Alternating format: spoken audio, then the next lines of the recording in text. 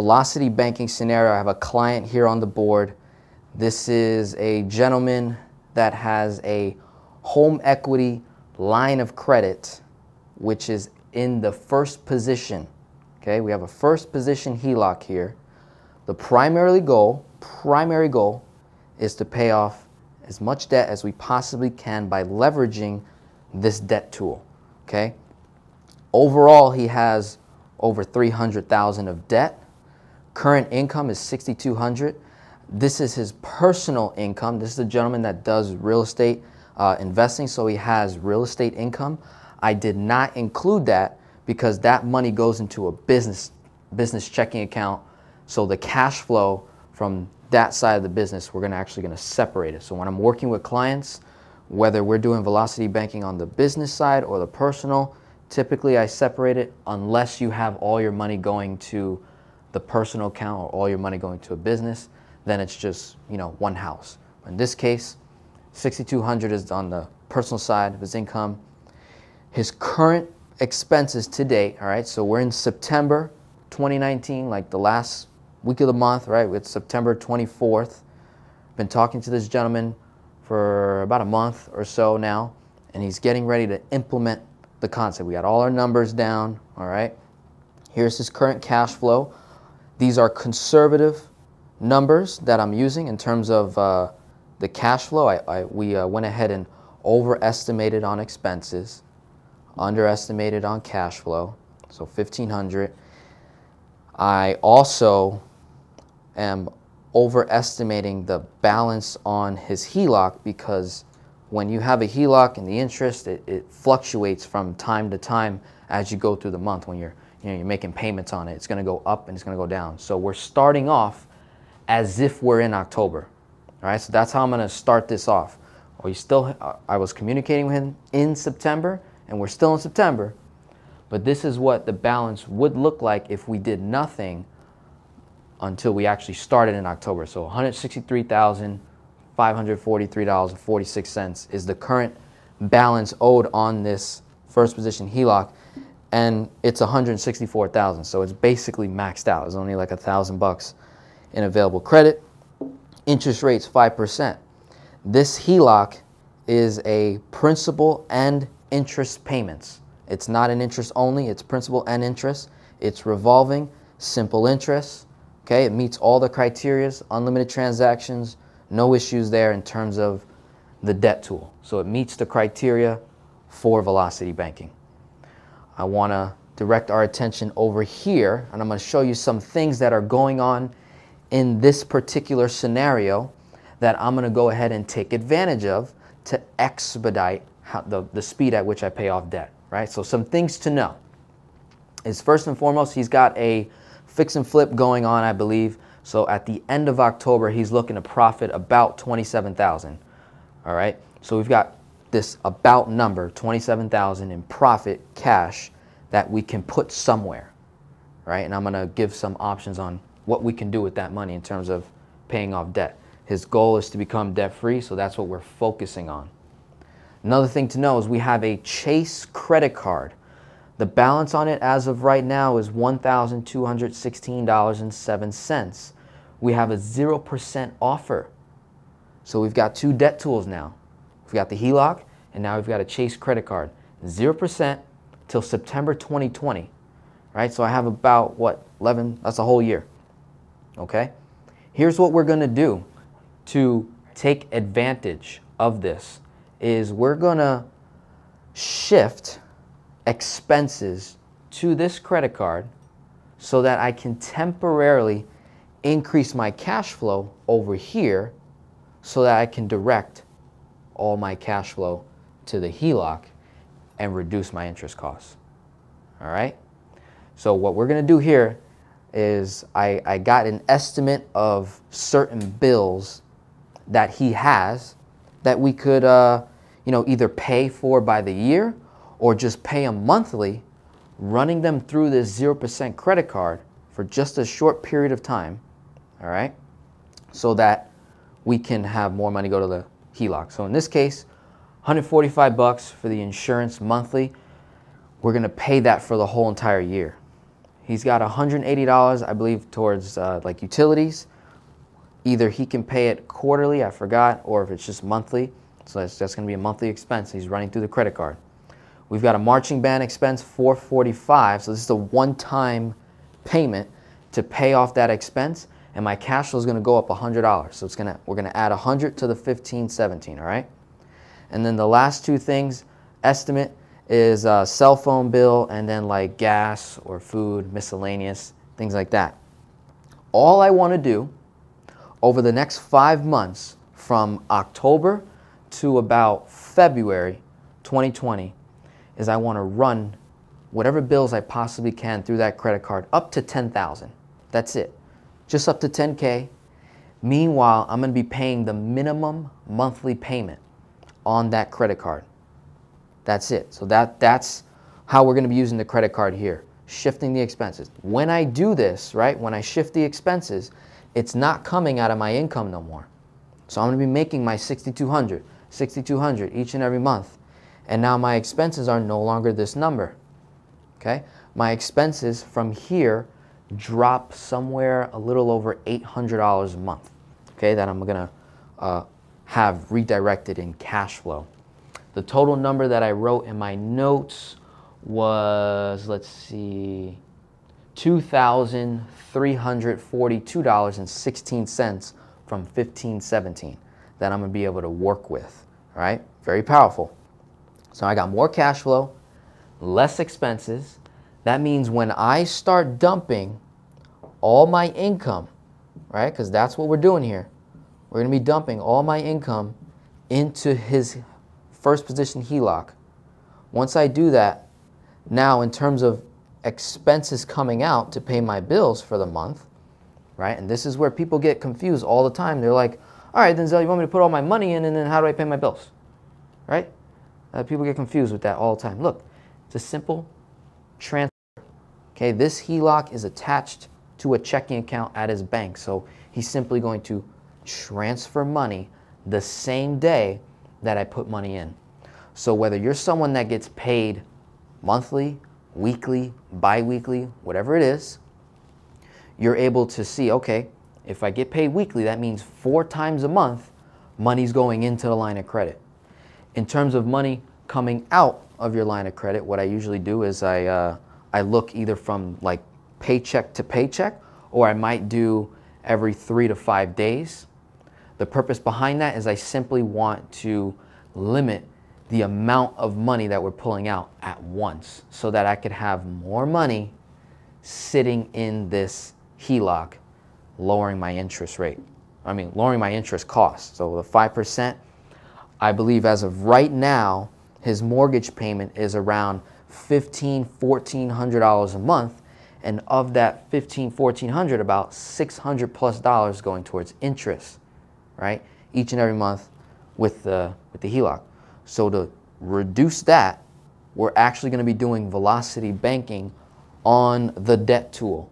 Why? Because we need to create space so that we can actually chunk at something, at his other debts, because we've got other debts on the table here. So the month of September, I'm not even going to count it. I'm going to let that be space, growth, I should say. So I'm going to underestimate the actual results over the next 5 months, right? And then we're going to see what this would actually look like in terms of the balance, what it's going to look like in about 5 months. So starting in October, income goes in. Sheesh, it's supposed to be $6,200. Look at that, making mistakes already. I think I'm nervous because of the new space and whatnot, but we're good here. So my expenses are now going to be $3,800. Let's see, $3,857. That's what I wrote. About. This is an overestimate. He could potentially run other bills through here, through the credit card, up to $10K. Why $10K? It's, just 50%. I don't really want to go more than that. I don't want to go too much in debt on the credit card. I don't want to be overutilizing my credit space, so to speak. I just simply want to shift a couple of stuff, get my cash flow up. All right. So let's do some numbers here. Let's check this out. Now, what I'm not doing is I'm not factoring the interest costs, right? Because here's what's happening. The income, the $6,200 that goes in, right? Everything goes in. The expenses, this $3,857 is also including the actual the mortgage payment itself, right? I didn't include it here on purpose, just to you know, have this this space, so to speak. I just want to analyze the cash flow and the expenses that's coming out and going in. When you start dumping all your income into your debt tool, especially like a HELOC, a first position HELOC, understand that that following month, the payment is going to drastically lower. Your interest cost is going to lower. And now even less money is coming out. So I've got this initial overall expenses that I was working with.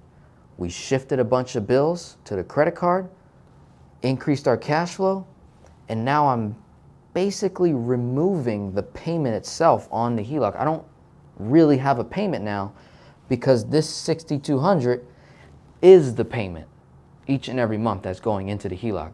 So if that's the payment, that means more money is going towards the principal balance on the mortgage, okay? So let's take a look. If I got 163, 543, 46, minus the 6,200, balance goes down to 157, expenses come out, 3,857, not all at once, over time, throughout the month, expenses coming out, right? Balance is at 161, okay? That's at the end of October, right? So from the beginning to the end, boom. So the expenses dropped by basically the cash flow, the new cash flow that I have, which is the 2342.16, all right? And we're going to do it again.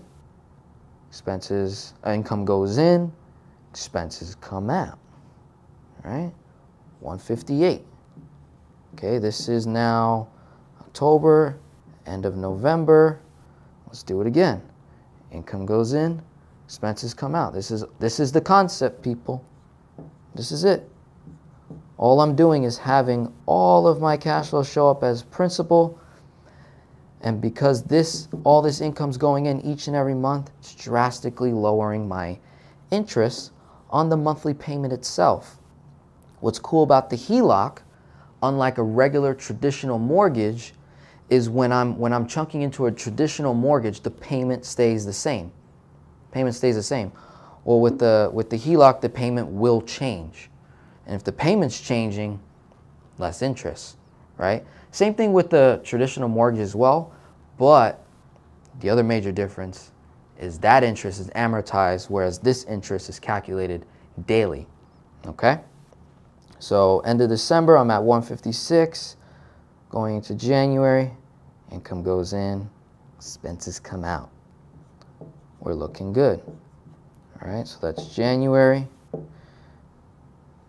Income goes in, expenses come out. Now we're at 151 February. So by February 2020, mind you, this is not including, I didn't include the actual mortgage, the HELOC payment itself, because that whole payment is staying in the HELOC, which is bringing the balance down as well. So that whole thing is staying in there. I'm just showing you what the income going in and then the other expenses coming out. So 151 is about what it looks like. This is enough room for me to make my next move in terms of what I want to chunk at. Now, mind you, I got a credit card over here at 0%, right? So that's sitting there. I'm just paying the minimum on that. I'm getting cashback rewards by swiping the card. So I still have plenty of time before that interest rate expires, all right? So in terms of this gentleman here, we have a couple of things. We have a couple of debts. We've got a couple of different credit cards that I want to wipe out come February 2020, right? So Worst case scenario, this is what the balance is going to look like come February 2020. Now, if I went ahead and assumed what the mortgage payment would look like throughout these 5 months, because it's going to be like changing for him.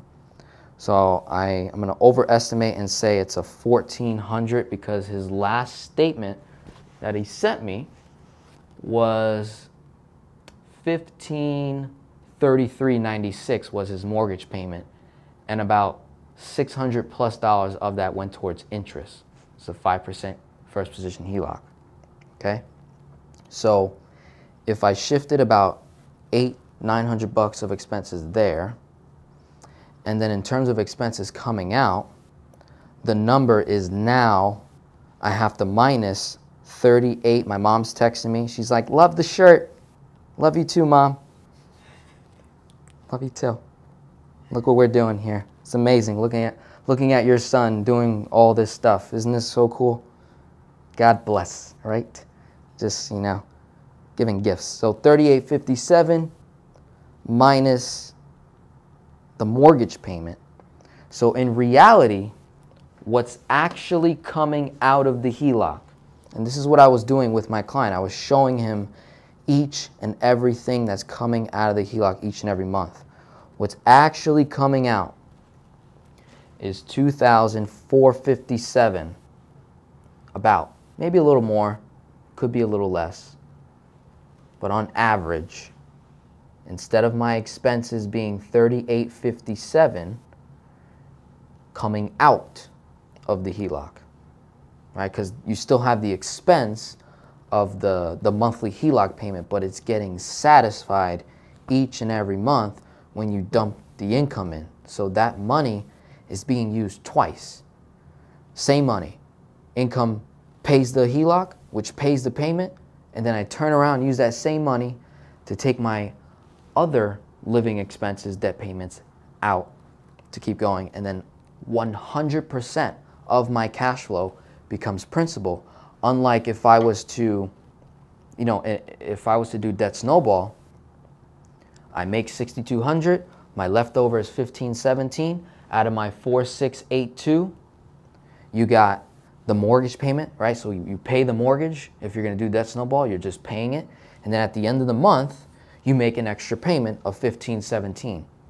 Doing it that way, not all of this is going to go towards principal. It'll be an extra payment, right? But depending on how your mortgage payment is set up, hey, they might hold that payment, number one.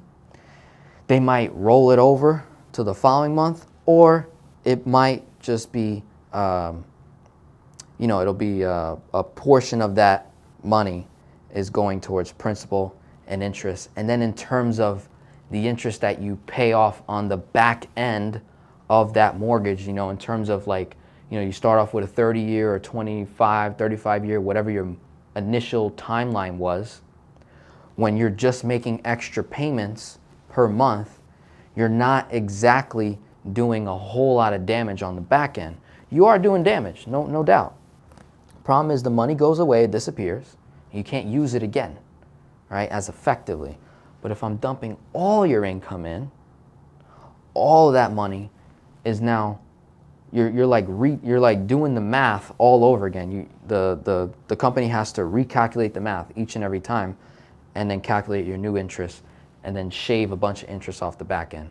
Sounds confusing. I'm confusing myself, but this stuff is really, really cool when you start, when you really start like putting the pieces together. You're like, okay, I think I can do this. All right. So if my expenses are $2,457, that's coming out of the HELOC. That means more money is staying in, right? I'm going to restart the numbers again as if I was in October, even though we're in September right now, acting as if I'm in October. New income going in, expenses now coming out, 2,457.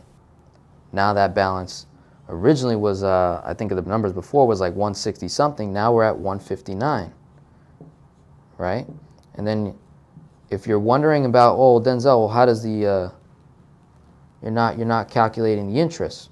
The only reason why I'm not calculating the interest is because I created that space already. I already created the space. So whatever numbers I get, when I get to February 2020, when I'm ready to make that next chunk, I'm already factoring in whatever the cost is going to be. So whatever the number I get to, it's going to be higher than what the actual result is when my client actually starts doing it. Okay? So 159,800, right? And here's how I get my range. I'm factoring in unexpected expenses, emergencies, the kid's birthday, wife's birthday, Christmas. All that is being factored in when I'm running your numbers when we work together one-on-one. That's another, thing that I think a lot of people, ask is, hey, what? I dump all my income in, and then what do I do when I want to, go out, or when I want to go on vacation or something? I'm like, I got you, Papo. I got you. We figure this out together. Okay, so income goes in. This is end of October. That's what, 30-day window. Okay, 159. Let me just redo that again. 159,800 minus 62. Income, expenses coming out. 156. Okay, do it again. 152. Look how much faster I'm going. This is when your whole payment becomes like basically principal. And my interest cost drops dramatically. Okay, 148. So that's November, December, January. By the end of February or sooner, my balance on the HELOC should be anywhere from 144K to about 150K. Okay, so that's my range. With that range, now I can do some damage. Okay, I'm gonna look at his other debts here. Here's what we got. We have a Venture Capital One credit card, originally in September, owed $7,000. We got a Flagstar credit card. We got another Fifth Third Bank. We got Wells Fargo, American Express, bunch of different credit cards, right? Now, let me see something here. I want to make sure I get my numbers right so I don't confuse you guys, right? So when I approach February 2020, whatever the balance is going to be somewhere around 144 to 150K. That's enough available credit from 164 for me to make a move. Okay? I want to increase cash flow.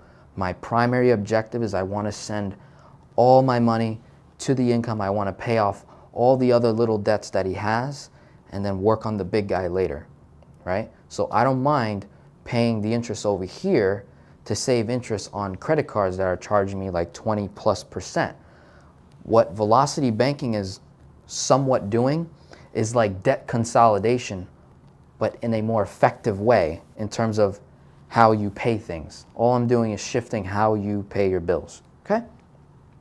So we've got, what we're gonna do February 2020 for this gentleman is we're gonna pay off Venture Capital, Key Bank, Fifth Third Bank, and Wells Fargo for a positive cash flow gain of 534, okay, on top of the 16-17 cash flow. That's the true cash flow. This is shifted cash flow, right? So these things are bills that he's going to keep paying even after he's debt free. So all I'm doing from now to September 20 is just holding off. I'm not exactly going to pay it off yet. When I do go to pay it off, I'm going to have plenty of money to do so because it was expenses, money that was already coming out anyways. All I did was defer the payments out a little bit so I could have more money coming here, okay? So that's all I want to do, okay? That's all I want to do there. So by February 2020, I pay off 4 debts. From October to February, I wiped out, I don't know, do the math, 163 from anywhere from 144 to 150, right? And then in terms of what we wipe out on the leveraged, on the other credit card debts, that's another good, I want to say, 10 plus thousand. 10 plus thousand? Not bad at all, okay? So this is what I like to do all day long. Just wanted to show you guys, give you guys an idea of what we're going to be doing on my Velocity Banking Masterclass coming up November. All I'm going to do is a bunch of live streams, private, for all the people that signed up. If you haven't signed up, you haven't enrolled yet, get yourself together, figure out your finances, let's make a move so that you can invest in yourself, start doing Velocity Banking. Work with me. I'm going to put your numbers on the board. You get to ask me any questions you like before we get this thing started. So,